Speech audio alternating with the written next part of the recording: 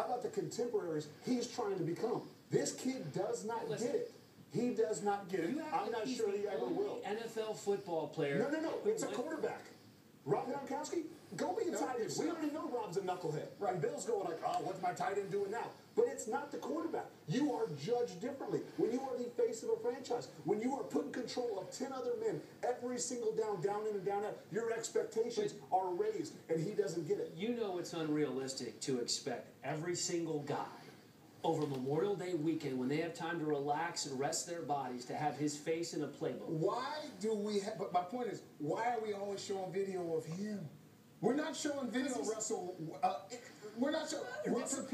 He enjoys the fast lane. Right. He does enjoy the fast lane. Give me one great quarterback in this modern era that enjoys the fast lane, that's hoisted on Lombardi, or that's even had relevant success. Well, it's a different fast lane. No, answer my question. I am. Let me get there. It's a different fast lane.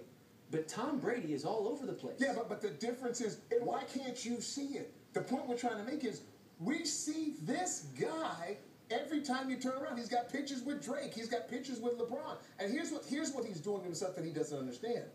What happens when he doesn't have the game? Then the fan turns on him and says, if you weren't spending so much time in Vegas kicking it with your boys, you could have been a better quarterback. Is that fair, though? It's reality. That's today's NFL. There's only 30 of these jobs in the world.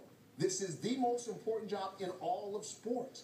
And you have to conduct yourself a certain way. And it's one weekend to give up for the betterment of your own career and for the betterment of your team. And for me, it's more important about the team philosophy behind what he's doing. Because to me, it says, it's all about Johnny. I don't care about the team. That's what his behavior screams to me. All right, so he went to a UFC fight.